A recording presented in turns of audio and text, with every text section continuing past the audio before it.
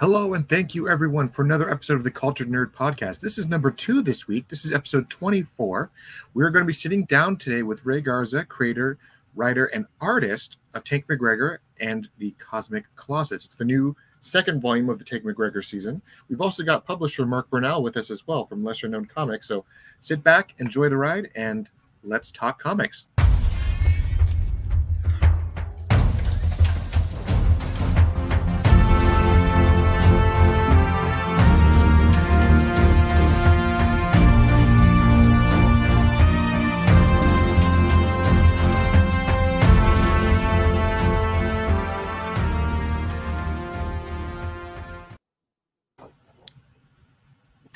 Let's unmute people because apparently we're all still muted. No, let them talk. Let them be free. Let me talk. How are you guys doing today? Yeah, we had a lot of fun with that one. Doing well. It's been a hot minute since we've had you here and got a chance to connect with all of you. It feels like so much time has happened. I'm so excited that we are back with volume 2. When it I know that I feel like people, they know it's a big deal that it's coming out, but congratulations, you did it. All of that work, all of that stuff, all of the lateness nights and weird text messages and Slack groups, you have brought the art to the world. How has this process been this second time around? First of all, I feel like you should add applause sound effects throughout that whole little intro. They really connect. Do I have anything ready? Did you have anything? No, we'll get it in post.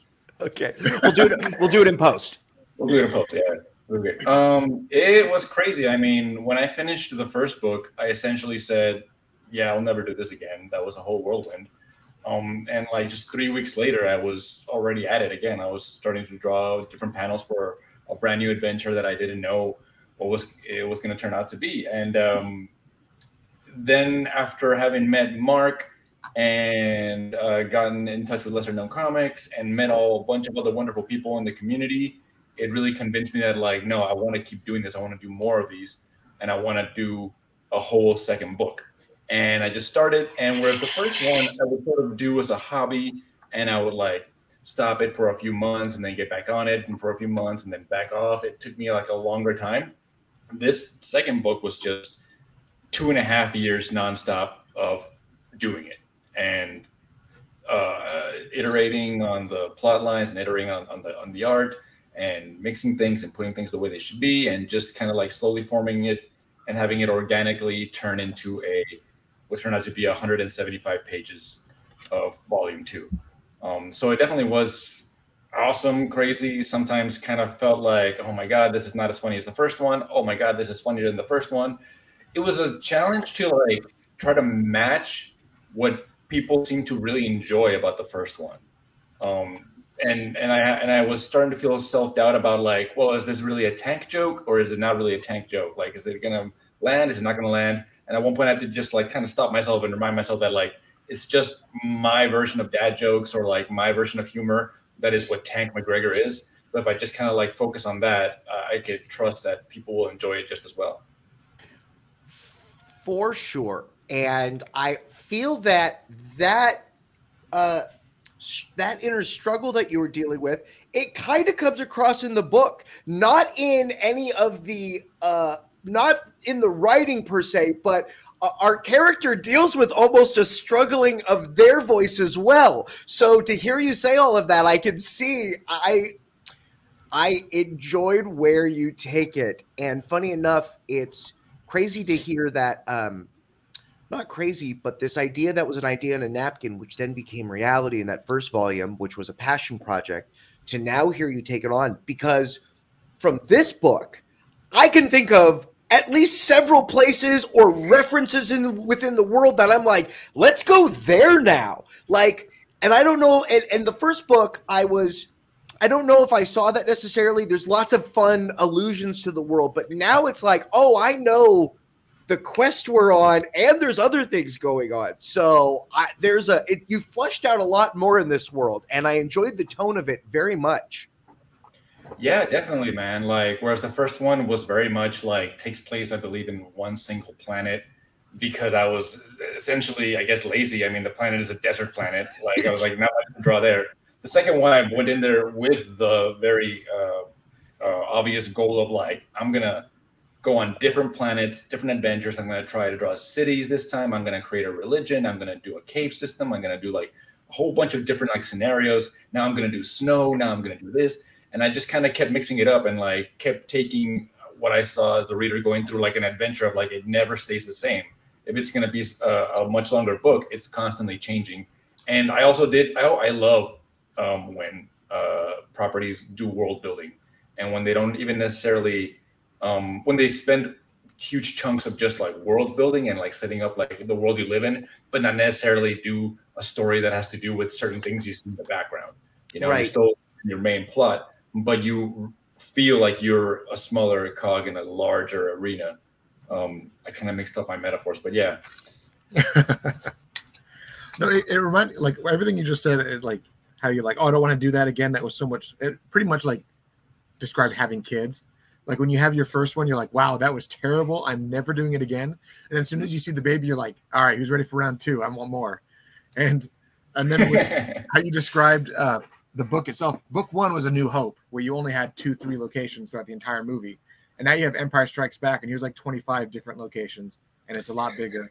All great science fiction starts on a desert planet. All of them. All the great ones. So the fact that McGreggor does that speaks very highly of you as a writer.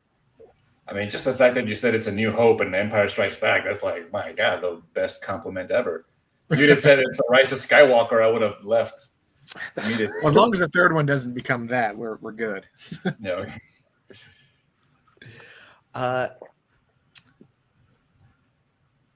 I absolutely know that you have ideas for the next one. Regardless of talking about that future work, were there any side stories or ideas that you had that didn't make it into this one? Was there any other asides or any sort of work that you had that you wanted to put in this one, but it just didn't make it? It would have put you over that 200 mark. Yeah, I mean, I have 10 completed pages that are just not in the book at all, that have to do with Jensen's backstory a little more, and who exactly Jensen is and how Jensen is the way it is, you know. And also, I believe there are certain references to someone in Tank's life that he no longer has, and how that someone is now has a connection to Jensen. So I had all that, and I was going deeper into who the Zen Corporation is and who Atlas Zen is, and why they're looking for them. And I had, an entire plot line. And in fact, when I decided I had to abandon that because it was just not that it wasn't going anywhere, but it wasn't no longer fitting within the frame of the story I was telling. It was just completely like a side project, not side project, like a side chapter. It felt like when Marvel tries to like set up their next movie, and because of that, the current movie fails a little bit, you know? Yeah. That's what it started feeling like. Yeah. So I decided like, why is this episode here? Yeah. Right. Yeah. That was my problem with Black Panther. There was 5 Iron Mans in that movie. There's an Iron Man suit, and then they're like, guess what? We made another robot suit. And then this girl, she made a robot suit. It's like, okay, so it's a robot suit movie. And it's all kids. Yeah, exactly. No, it would have been ridiculous. So I ended up just kind of not scrapping it completely, because I still want to go back to that plot thread. But I did take some of the art from that and repurpose it into the book. Like, oh, well, this was supposed to be that setting, but it'd be great for the beginning of this other setting. So I put it there. You know what I mean? So I kind of stripped it for parts a little bit. I would like to pitch you Space Smash Mouth. They are a band, but they have nothing to do with Earth Space Smash Mouth. But Space Smash Mouth is one of the biggest bands in the universe. It's one of the biggest ones. There's other bands that are like good, but like not as good as Space Smash Mouth.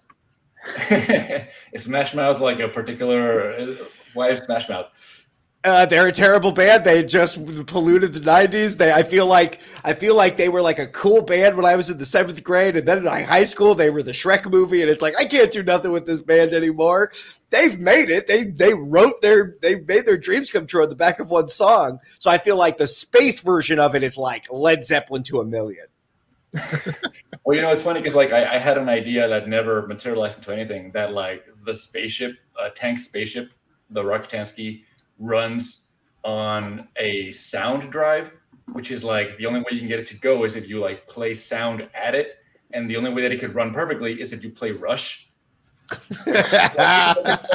It's like such a convoluted way of like getting Rush in there, and like you can't even hear it. So it's like, why? Like this, I feel like it's an idea that's like not quite there yet. No, I like the idea exactly where it's at. That's amazing. There was an episode of, and stay with me as I go on this tangent for a second. There's an episode of the cartoon Teen Titans Go where they did this like 4 or 5 part mini story arc called the Night Begins to Shine, and it's essentially like the Titans get sucked into this 80s psychedelic rock universe, and they have to use the power of music to defeat the enemy. And everything about that is like kind of, I imagine this comic fitting in that universe very well. Like this is just, sound is what carries the universe together, and it has to be 80s rock or it doesn't, the universe falls apart. Yeah. Well, we do get introduced. Now, I don't remember if it was in the first book, but audio slugs are now a thing. And whatever that does to people, we have no idea. We don't see any audio slugs, but they're somewhere in the background. It's just a way of downloading music in the future, I guess. You know, you don't download through MP3s anymore. You just purchase the audio slug, let it latch itself into your brainstem, and enjoy the music. Well, you're obviously thinking in rare air because, you know, Guardians 3 had a lot of the imagery in that movie was like flesh technology, right? Like we've all seen Star Trek doors. And maybe this is also the influence of Rick and Morty, maybe on the zeitgeist, but like there was a lot of like, you know, there's just a lot of buttholes in that movie, like just ships and stuff like that. It's like, okay, the kids, it's fine. It's a organism, but like, it's just lots of weird stuff. So yeah, audio slugs are par for the course. Sign me up, boss. Yeah, for sure. I mean, I feel like there are like Rick and Morty writers that eventually went to do Marvel stuff. I heard that Quantumania had Rick and Morty writers, which makes a lot of sense if you watch that movie. Although it didn't really translate well. I did not like that movie. But yeah, Rick and Morty is definitely a huge inspiration for a lot of people, I think. And even if it's not, it's something in, you know, it's in the back of their brains. You know what I mean? It's something that they watched or something like that, and they saw it, and it, you know, it all gets added to the soup. It's just so damn good. Like Rick and Morty is like the pinnacle of like sci-fi existential humor and storytelling, which is like you can't even try to compare yourself, and you are gonna even through osmosis like get some inspiration, even if you think like, oh, I'm being completely original. Like no, like they already probably did it first and way better. Well, we're at a weird spot right now. Now that we're having Rick and Morty talk with everybody, you know, one of the creators is out. Rick and Morty will be voiced by the best sound-alike or AI, whatever Warner Brothers Cartoon Network decides to do. And the show it'll be interesting to see what it looks like under Dan Harmon's direction. I feel like a lot of Rick and Morty, it's like, who knows which way it is? It's like, no, we have a pretty good idea of who's the captain of the ship right now, and to see what ideas or what the show becomes or what it changes into, because it will no longer be whatever it was. Well, they did start. I don't know how much of this was like panic mode, putting out a fire or whatever, but they did end up saying that like, oh, you know, Dan Harmon has been the like creative voice mainly for that show for a long time now, and the other guy whose name I'm blanking on right now, Justin Roiland, really didn't do anything besides the voices at this point. It's like, really, because he seems like he's got a particular brand of humor that's very prevalent in that show. Yeah, which is interesting too, because they also like he was also exonerated, and now it's like, is he going to come back? Are they going to apologize for dumping him, or are we just going to pretend like nothing ever happened and just sweep it under the rug and he's still fired? But it's going to be very interesting to see where that show goes next. Even though it's, I don't know, it could be very much like The Witcher, where like now Henry Cavill's out after this next season. And Netflix just announced they're doing season 5 on top of season 4. So they're already double downing on 2 seasons without Henry. And the fans aren't going to show up. Yeah.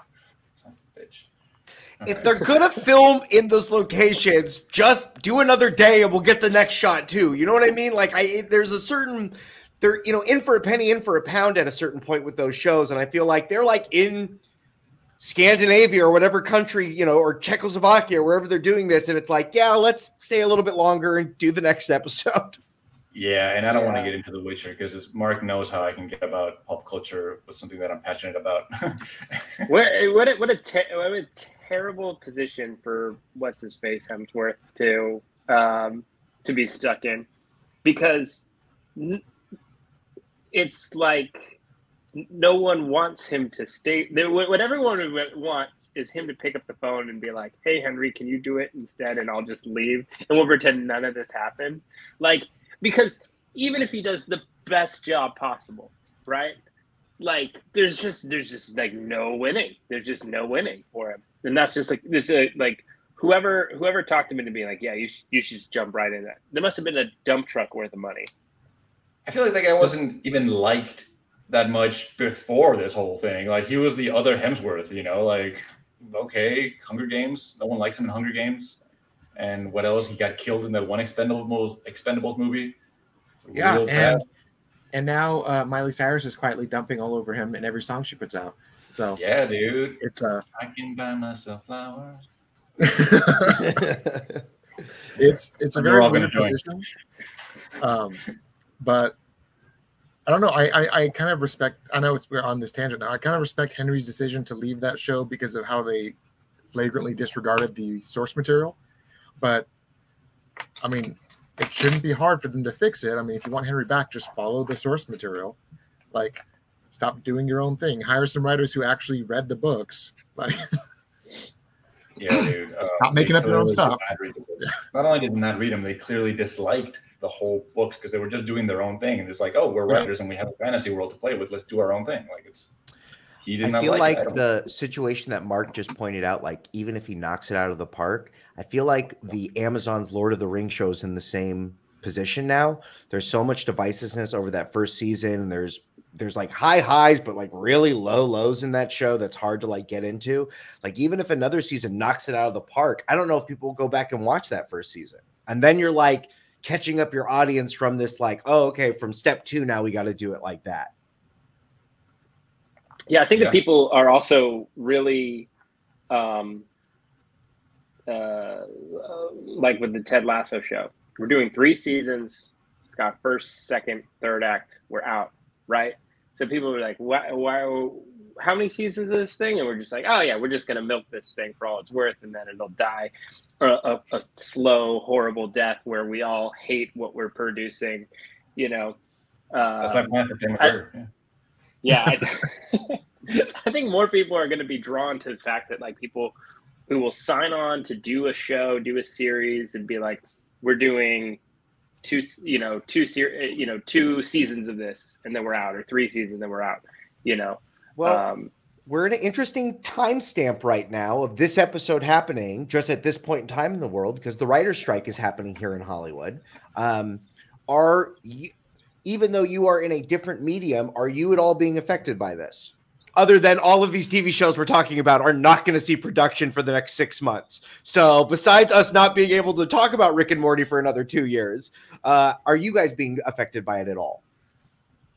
I've been watching a lot of Bravo with my wife. So okay, yeah. Reality's not going anywhere. Yeah, no reality. Yeah, and this season of Vanderpump Rules is next level. Oh my god, dude! It is where Hulk Hogan was fighting the Iron Sheik. Good. That is the level of conflict and just the heels on that show have heat like no one's had in a long time. Mm-hmm. Man, everything I know about Vanderpump Rules, I've learned against my will. It's just the biggest thing in our house right now. Saying my wife is like telling me like, yeah, and then so and so Ariana cheated with Robert, and oh my god, they're having a reunion and this and that, and I like know everything about everything. And I don't think I've seen a single frame of that show. I don't think people understand that Bravo is female Marvel Comics. Like, there is a meta to that universe that I know when I'm talking at my wife about Star Wars and she's zoning out. I do the same thing when I'm like, okay, who's getting divorced? And she's like, that one, her. And it's like, okay, now I gotta get into this world. Yeah, exactly the same. And I'm like, oh, she's hot. No, we hate her. Oh, yeah, she sucks. Yeah. Yeah, I catch it in glimpses where I'm just like walking by and then I'm like not really paying attention. And then I'm like, wait, what did he just say? Like, fuck that dude. Right. And then I like sit down and I'm like, okay, now I'm in it. Okay. I'm invested. Here we go. They get you on those fights. Because then you come back for the commercial. You're like, all right, I'll go do this thing. But then like, what's the resolution of that fight? And then they just fight harder. Well, here's the brilliance of it. It's outsourcing having shitty friends. That's the whole thing, right? So those friends that you just want to talk shit about all the time, but then you don't have to invite them to your parties or like go to their weddings. Well, and we're at a certain age in our lives now where Brandon doesn't get to come over anymore. Your wife has talked to you. The girls get really upset. Like, Brandon's not allowed to come over anymore. Becky can't come to the house during a school night because Becky's got a weird drinking problem. And it's like, we don't talk about it, but like, right? These shows, you get to see the person like, oh, what if someone ruined your daughter's 5th birthday party? What if somebody just like flipped a table and made it about themselves on a 5-year-old's birthday party? What would happen? And then that's Real Housewives. This conversation took a turn. Yeah, I did. I the one that I did get sucked in, or got sucked in like season 1, and I've seen every single season, is Love is Blind. I don't know if anybody's seen that. Oh my God. My wife sucked me into that show, and she's like, you got to watch this. I'm like, I don't want to watch this. She's like, you're going to do it. And I'm like, no. And then all of a sudden now I'm watching it with her. I sucked my wife into that show. Like, I was the one who started watching it because it was like week 1 of COVID. and I just love it. It's a great show. It's a great audio show because you can play on your phone. I haven't been able to get into the international versions because I have to read too much. Like, you know what I mean? Like, at the end of the day, if I could just check emails and also have something in the background, like, I'd love to watch the Japanese one, but I haven't put the time into it yet. Oh yeah. No, I stick with the American one only because, I don't want to have to read. Mark, here we are. We're talking. We should be talking about another thing, but we're talking about all the wonderful things and nerddoms and things that get done and that we talk about in our personal lives. How does anything get done in your office? How do you not start talking about RoboCop, and then how do you move into like having a business conversation about actually doing what we want to be doing? Yeah, well, it's my wife asks that question all the time because she's just like, there's a lot of laughing coming from the office, and I'm always like, yes, working with comic book creators like every day, it's pretty, and the cool thing is I get to see these characters, and it was funny because like I was reading Tank McGreggor in the Cosmic Colossus, and I was like, I feel like what Tank went through during that time frame, it was 2022 to now, right? Like, that's a pretty heavy, and that's some really heavy stuff to be dealing with. So actually shortly after we were on your show last time, right? So we had Digital Lizards of Doom going on. We had the Batch 4 with Tank McGregor, and a lot of cool stuff was happening. And I was just getting like burnout. And then like when I was reading that line where like Tank's like, I haven't heard my inner monologue in months. I was like, I know, man. And so it's I relate it's funny. to this. Yeah, it's funny to kind of, you get windows into other people's perspective, the creators, like how they see the world and their storytelling and whatever. And it's weird how you'll, like, at least for me, I'll latch on to some characters and I'll be like, oh my gosh, this is my person. This person knows what I'm going through. And it's particularly cool just to be in that room with the creators, and it's also very cool to see like, what my daughter latches onto, right? She's got, we have Velour and Tweed, which is one of our newer books. She's got the little bunny stuffed animal, like she has it, like in the house. So I see him all the time, she was singing a Digital Lizards of Doom song earlier, one day we'll get her introduced to Tank. It's a little bit highbrow. Oh, I'm flattered you think it's highbrow. But it's highbrow. Don't sell yourself short. It's hitting. I know why you say that, because you're like, but I make dick and fart jokes. That's fine. The work itself is long enough so you can have jokes along the way for these bigger payoffs. And the scenes are so great and they're so fun, and the way that we explore more of these characters, it's great that they're taking his relationship with his crew is so weird. I'm glad we had a whole book to justify it, because now we're just on an adventure and everything makes sense. All of my questions about like, oh, the hole, what's the hole do? Is it like none of those questions. This is just what it is, and they have a full life of this. And Shakespeare had fart and dick jokes. Yes, of course he did. Just to make that apparently 100%. Earlier, I was telling you that I had like 10 whole pages that I just kind of took out of the book. One of the things that those pages answered was, "What's with the hole?" So, I was planning on answering it, and I didn't. I think that probably has to come from the fact that Michael's whole conversation with you about the hole last time was, does he have sex with that hole? I always wanted to know. Now you're like, now I have to answer it because he'll think that forever. I'm not putting you in that position this time. I understand their relationship more. I think weird stuff happens, but I don't think it has anything to do with that hole. I think it has to do with other things. I think it's weird projections and stuff like that. I mean, what else are you going to do with a hole in outer space? I don't know.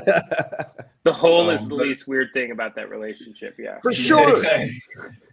And it's funny that, Mark, you mentioned how like you get a glimpse into like people's perception of things based on like their characters and stuff, because definitely it's not a big spoiler to say because it happens at the beginning of the book.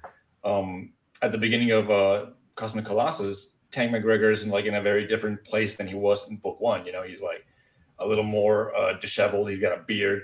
He doesn't know what he's doing with his life. You know, in the first one, he made a decision that basically got him kicked out of like the bounty hunter league or whatever you want to call it.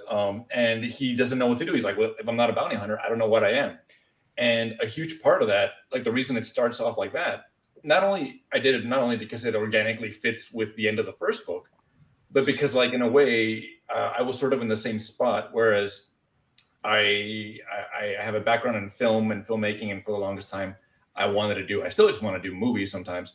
But I had to basically not give up on that dream, but realize that that's not going to happen, and no longer do films. And I didn't want to do that anymore. I had my taste of like what it was working on sets and on movies and on bigger movies, and I didn't like it. I didn't like the people. I didn't like what it was all about. So I decided I didn't like that anymore. And I was in a point where like, well, if I'm not the film guy, what am I? I don't know what I want to do anymore. Where I need to land creatively. Comics saved me in that sense, but that don't know where I fit in this universe is what he's going through at the beginning of it. And then I realized I had to put in more fart jokes because I was getting really heavy.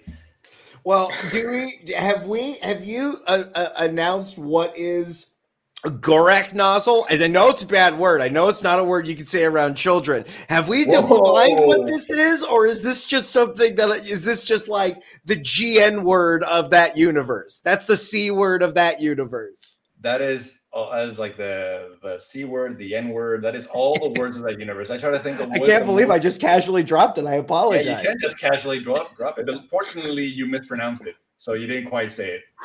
Okay, I put an A at the end of it. That's okay. Okay, whatever version of it. Okay. It's Gwark Nuzzle. Gwark. Okay, thank you for the official pronunciation. But it's just like, yeah, what's like the most offensive thing that I could possibly say that really means nothing? Kind of like sure. Words are just words, man.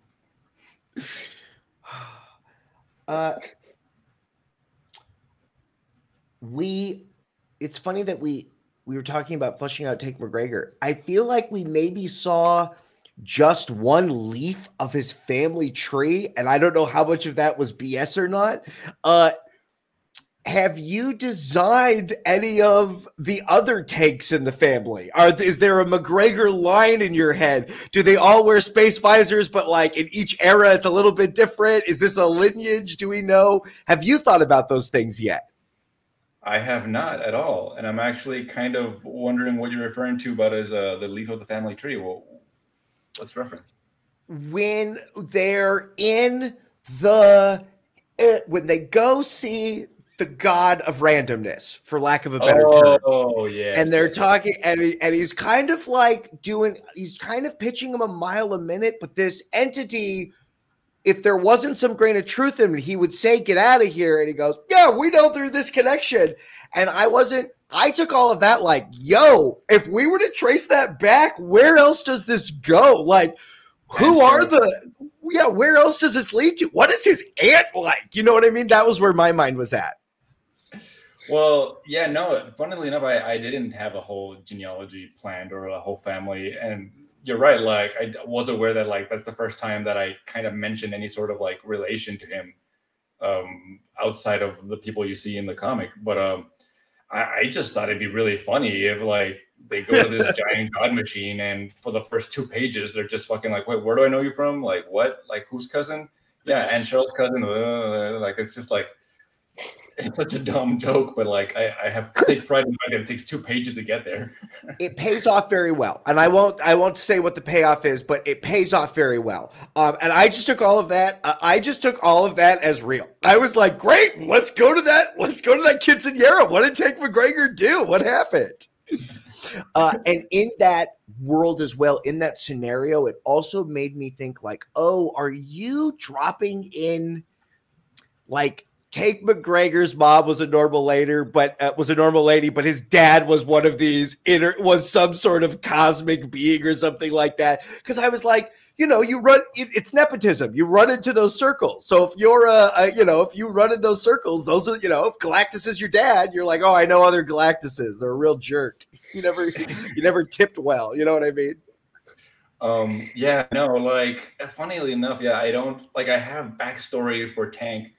But like in my head, his backstory goes all the way back to just like around the time where he like is graduating the academy and barely becoming a bounty hunter. I haven't really thought about it so much as to like his family and like where he grew up. All I know is that he grew up on the wrong side of an asteroid, which is a throwaway line in the first book.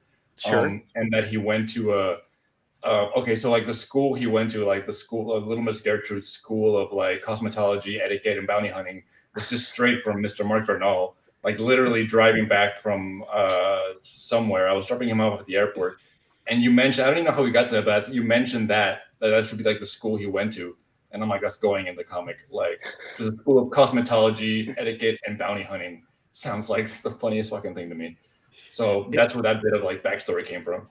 It makes me wonder if under that helmet, it's a perfectly well-coiffed hair. You know what I mean? Like, it's always miraculous, but you just never see it because he's got a hat on. On Classroom A to your left is the bounty hunting shooting gallery. Classroom B to your right, we're going to be doing facial hair. So. And then etiquette. 2 hours of etiquette, followed by how to stun a perp. Yeah, I just imagine like him getting like there was like a group of bullies in the cosmetology school that was just like stuffing him in a locker or something like that. Where he's like, Probably Cosmo Rodriguez. Which I'm so excited to figure out a way to make that a thing. There is so much work, not only in the writing and the drawing of all of this, but the executing of that and keeping yourself on a time schedule and all that stuff.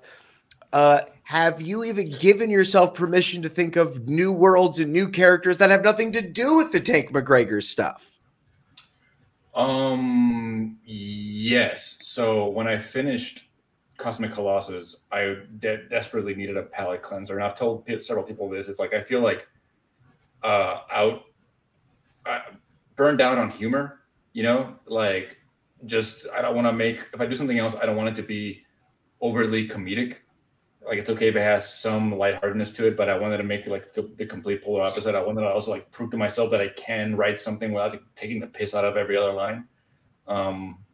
So I do have characters, and I do have more a world than characters. I just got to put characters in it, but I already started like penciling different things. And I don't know how some other people, like our very own David Lujan, who does Yuriko and Nerida, he'll like do something and then he'll like switch gears and do something else, and he's constantly working, constantly drawing, and he does these amazing drawings, and he's making all these commissions for all these people, and I don't know how he switches gears. Like with me, I have to like unwind for like and mentally and creatively decompress for a while and let something like really catch my attention, because I know I'm going to commit to it for about a year and a half. So I don't want to just kind of like start doing something and then leave it halfway, or be bored with it, or something that no longer excites me after a month. I want to make sure that it's something that I really want to commit a long time of creatively doing it to.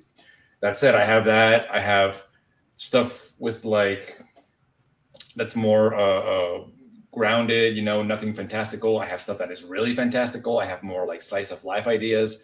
All these things I want to do, and nothing I've really like quite decided this is what I'm going to start doing yet. It's so funny that here I am, as you given us so much work already. It's like, can you do more, or will you do more, or what other parts can we cut off you? Because as you were answering that question, I was thinking about like Akira Toriyama, known for Dragon Ball and that universe. It did become popular, and he has worked on other things, but that is his opus. It's this huge thing, and he tries other things, and they usually don't go anywhere.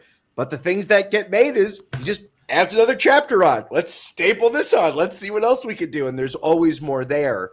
So I'm glad to hear that. But it can also, your dedication to your own ideas, to be like, oh, I'm going to put a year into this. It's like, yeah, that's a big deal. So you do have to be a little bit more choosy. You can't necessarily jump into that something because that's a big deal. Yeah, I think one of the irony. things Sorry. Go ahead. No, please. No, I was just going to say, was one of the things that I noticed, so working with all these creators, right, is, I talked to Ray quite a bit, and he said, oh, this guy's doing this thing, and then this guy's doing this thing, and this guy's doing 3 things at a time, and it's like, and then meanwhile, when I hear from them, like the other creators, is like, Ray's got 300 pages plus of a story, right, in 2 volumes, right? And it's like so many creators that like, and Ray admires them and stuff like that. I mean, they would like murder somebody to get to that point where they had 2 volumes of their story. And it just goes to show that like no matter where you get, right, there's that's the human condition, is there's always the next thing. It's Alice in Wonderland. That garden looks better than the garden of my knit. If I was in there, I'd be so happy. That's a garden filled with crazy people. So, and it's sometimes, you can't see our own, it's difficult to celebrate our own greatnesses because we're all human monkey bodies and, have to know all of our own flaws because they're the voices in our heads all day long. So yeah, I understand that. Human monkey bodies, new band name, I'm calling it. I mean, not as big as Space Smash Mouth, but please use it if you can trickle it in there somehow. Yeah. Were there? It's science fiction, and I'm not like, where do your ideas come from? But was there anything that you consciously were into? Like, are you a UFO guy? Does that sometimes, or some of these ideas? Because you play with some really big ideas that you get inside of your world now. I don't know if this is sci-fi, but there's a religious aspect to this book. It's not like I don't really get a lot into religion, and I don't really bash religion, I don't think. But I always like the idea that like an entire society can have an incredibly strong belief about where they came from. And it's 100% possible that like where they came from was a child's petri dish experiment, Right. It's that Simpsons episode where Lisa puts her tooth in the Coke and it sprouts a whole civilization and they think she's God, So I liked that idea and I wanted to play in that area, and that's what came out, explore an entire galactic society, and like they're so hell-bent on like believing in this like God, and really it turns out that, is it really a God? I don't want to spoil anything, you'd have to read it, but most likely it wasn't. It was some dude, Yeah, but the qualities that we would attribute to a being like that would instantly put them into that realm. We don't talk about Superman is a god, but that's what we're talking about. You know what I mean? He is of a level of our myths and fantasies. He is that person. So we define, funny enough, we define that Christ allegory more in terms of science fiction, and he is an alien coming from another place. But I mean, Superman looks at us at a molecular level. When he looks at you, he sees you as a breathing being. He sees your body radiating energy to the universe. Like, he doesn't look at you like a guy with a hat on. So, I mean, that's okay. He's just a guy who grew up in Kansas, but that's not the way other people view him. So I think all of those ideas are absolutely justified. I think that it makes a lot of sense. And, what are the stories that we live our own lives by, and what flips those narratives? You know what I mean? And as we get older, you hit those different chapters where you're like, oh, I've now turned a page. Like, I do not think that way anymore. But it comes with time and experience and all of that stuff. And a lot of that is, again, attributed to what I was feeling at the time, upending my own belief system. And what do I want to believe? I don't know. It all just kind of subconsciously vomits out into these pages. And I try to do not the complete opposite, but I have sort of parallels where the whole book is centered around searching for this God, and he's made of somewhat organic material. And to find him, they have to basically ask this other God, right? Like the giant head that knows everything. He's just a completely mechanical planet-sized supercomputer who knows everything. Essentially, yeah, it's another type of God. There's more than one God in this universe. They're not gods, but they're gods to someone. Something of infinite knowledge would be considered a god by some people, but they just use him as a glorified Google, or Ask Jeeves. He's the Ask Jeeves of the universe, and they. Well, I wonder about that now, just with, all of these emerging things. I feel like the first alien we're going to run into is the one that we build at Microsoft. And this entity is going to start interacting with people and is going to want to know things about you. And it'll be interesting to see how we interact with it. It's trying to trick people. It doesn't trick everybody. Most of the time we're like, robot, you got me this time. But I don't know. You know what I mean? I feel all those things are coming. Yeah, dude, it's scary. I don't know how I feel about AI art and AI. I mean, it's the idea of AI people and deepfake and AI voices scares me more than AI art. Only because I feel like that kind of stuff can be used in the political realm, and we wouldn't even know it. And even if you do know it, you're probably the 2% that's smart enough to see that it's AI, and 98% of the population would not know. So the damage is done. I mean, that's getting into the whole other topic, but it's scary, man. AI is scary. Mark, how scared are you of AI? I think it changes the dynamic on a lot of things. So if you think of the music scene, right? So music used to be driven by record sales, right? You get a single, and that's why everyone had a 7-album deal. And you just have to do one song that's a chart topper. They can get everyone to pay whatever, $15 for what a CD or a cassette or whatever was going back in the day. And then Napster happened and LimeWire and all that stuff. And now music's completely changed in the fact that the people who are crushing it have amazing live shows. They're doing, they either doing the big Vegas thing, right? Where they have this big whole production thing. Or if you're an underground band, you're touring and you kick ass live. If you suck live, no way. And they're making their money off of the merch and stuff like that. The other part is, so I see that also in terms of, I actually see that AI. So there's a lot of not great things that are happening, right? In terms of people copyright infringement and stuff like that. But I think what's going to end up happening is, I think AI is going to push people offline a lot. And I think that I think we get humanity off of the internet more often and into spaces where we're operating or interacting, human to human.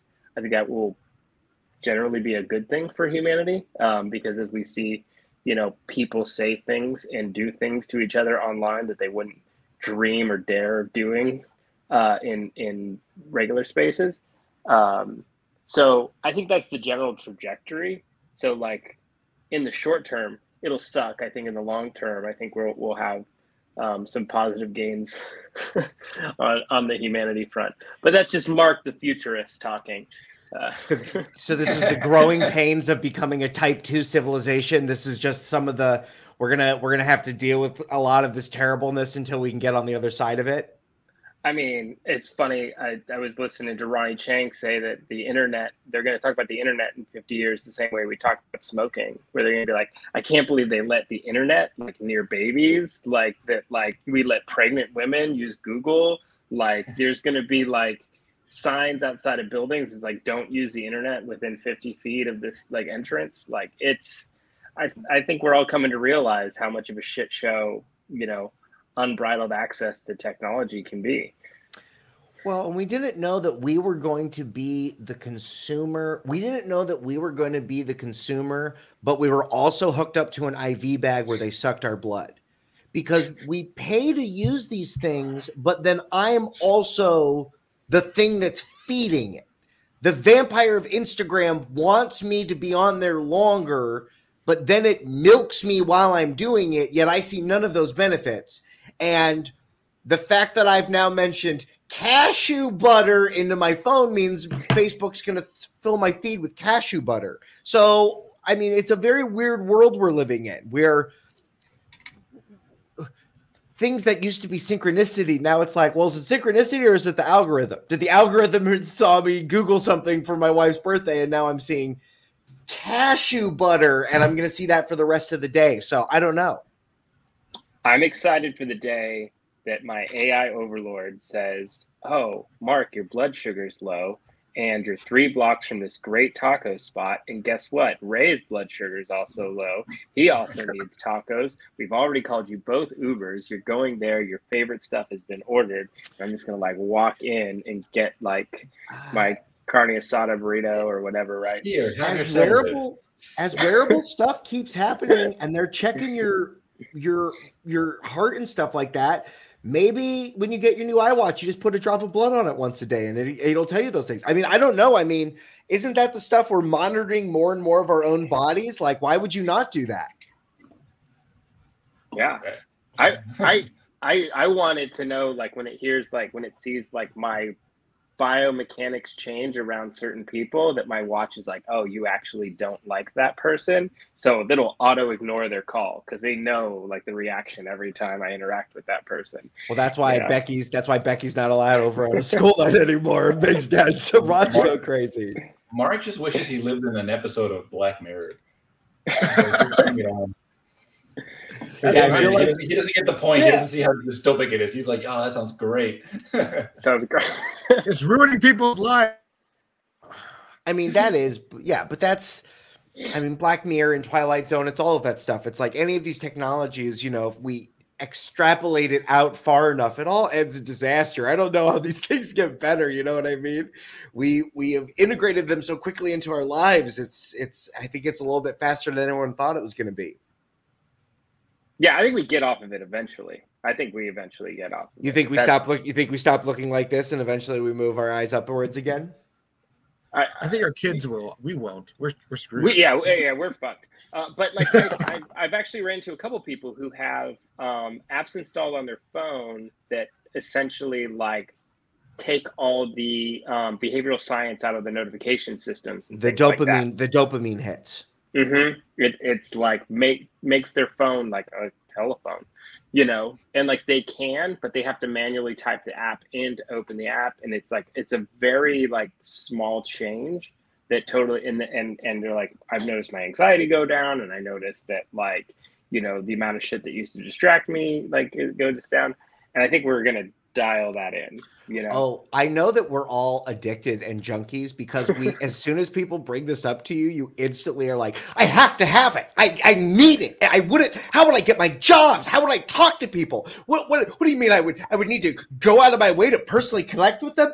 Ridiculous. You know nothing. Like it's they live, it's putting on the glasses. And I think Taylor's right. I think we're all junkies addicted to our cell phones that will, you know, like our IV drips, but our children will go, I don't want to be like, because kids never want to be like their dads, right? I don't want to be like my dad. You don't want to be like your dad. So eventually they're just going to go, oh, we have to go outside. We have to not be our parents. I think the only way that's going to happen where kids are not like us in that sense is if somebody, some Tyler Durden guy, like just blows up the fucking mainframe of the internet. Sure. And suddenly like wipes us all out, puts us all at zero, and we're back to banging sticks together for entertainment. Because and that's the only way we're not going to be in our phones anymore. Well, Mark, you know, but that's what Mark was talking about. You know, the bands that bang the sticks the best are the ones that are getting those crowds, and more of these things are, you know, what is that experience and what can we do with that? I mean, I that makes me happy for the human condition. That means humanity will continue, and that, you know, even when this goes away, we will still be dancing and making songs around the campfire, but it will be a different world by then. I mean, the biggest growth industry right now in employment is therapists and caregivers, and then service sector, right? Like actual, like serving you food or like at a restaurant and things like that. It's the tech jobs that are going away, you know? So, you know, but we can get off that, you know, like the kids now who set themselves to being uniquely human in their capacity to do anything is what's going to set them apart from somebody who, because people whose jobs go away are people who operate like a machine. You give me an input and I give you an output.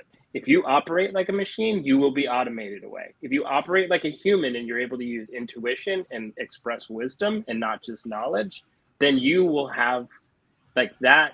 That is your wealth. That's your independence. Your financial independence is not how much money you have in your bank account. It's how much you're able to generate by being a human and not just a cog in someone else's machine. So, you know, that is the biggest thing, you know, and unfortunately, yes, just the same as in the Industrial Revolution, a lot of people get left behind who are moving into a new age, and a lot of people will get left behind. Well, but if you be uniquely human, you will be fine.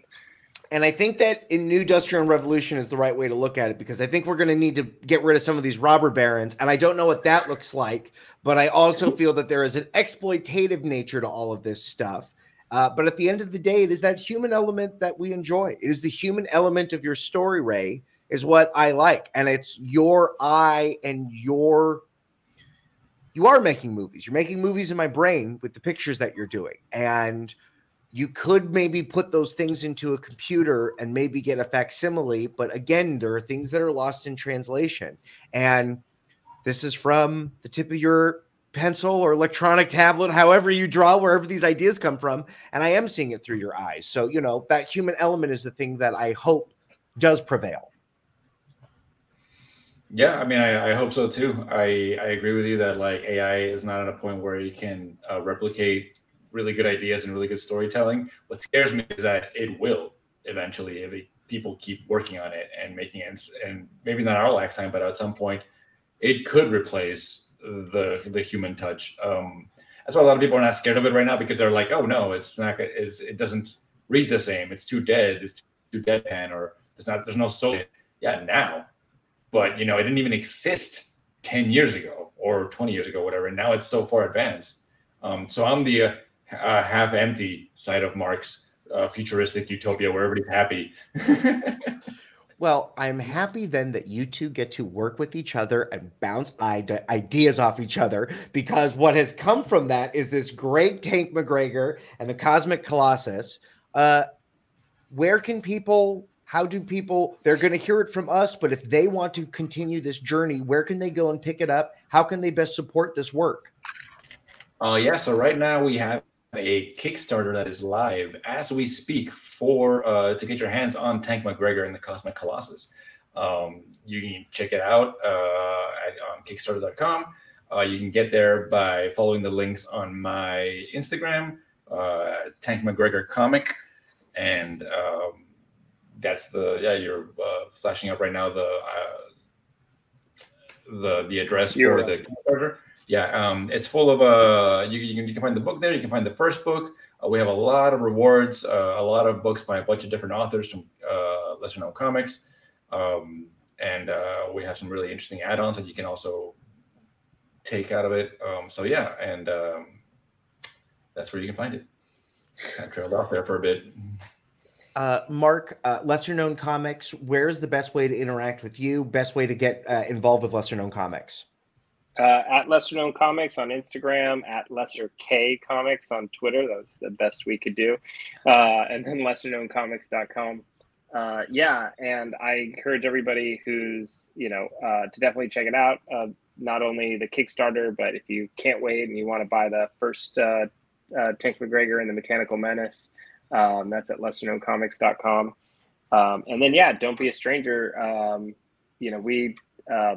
We have grown in the last 2 years to have, I think there's 27 titles that are currently in the Lesser Known Comics catalog. And we're adding somewhere between 35 and 55 in the next 12 months. It depends if,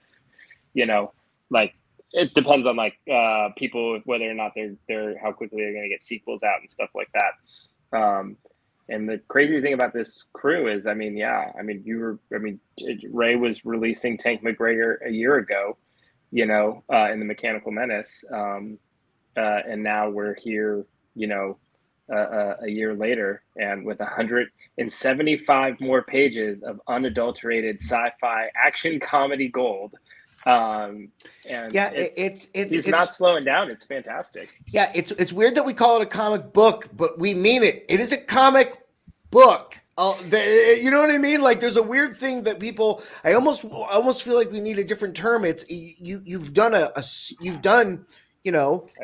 a trade paperback. Yeah, you've done it. You're giving us the trade. You're giving us a bunch of weeks of trade paperbacks, but it's the final product, and it makes it It was a tough read to put down. I know some people are going back to it.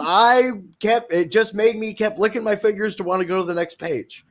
Oh, dude, that makes me so happy to hear you say that. Thank you so much. Well, thank you for joining us. Don't be strangers. I would, and then of course you can come back any day when you want to talk about the robot apocalypse. We can talk about that any day. We don't have to loop that into any special conversations. Tomorrow it is then. Okay. We'll do a Where Are They Now? Like Mark's all hit up to the machine like a year from now. And yeah. He's like, Mark, I told you. I remember that name. Broadcasting from the woods. Yeah. Even in that future, I bet we're still eating carne asada burritos. Oh, absolutely. Yeah. And that we can take solace in. Yeah. Yeah, absolutely. Taylor, now that we have that delicious beef fat going right into our bodies, throw up the end of the show. Let's take us home. You can support us over at the patreon.com/theculturednerd. Thank you so much for all of the support that you do give. Thank you for help keeping the lights on. In fact, who are those people keeping the lights on around here? There's those wonderful people. Thank you so much for doing all of that thing. Thank you on Patreon supporters. Thank you so much for hanging out with us. Thank you, Mark. Thank you, Ray, for coming back and talking with us. It's so wonderful to see all of your fruits. You went away and then came back with beautiful treats. And thank you so much for those wonderful treats. If you have your cell phones out, give that QR code a scan. Hit Taylor up on the socials. He always wants to know what you're thinking. If you like this, how often should we have them back? Make us bring Mark back. I'll have more questions to ask him. Let me know. Let's make Ray draw weird things. Let us know. Hit us up on all of those fun places. And we'll talk to all you kids and cats next time. Thanks so much. Yeah, thanks for having us.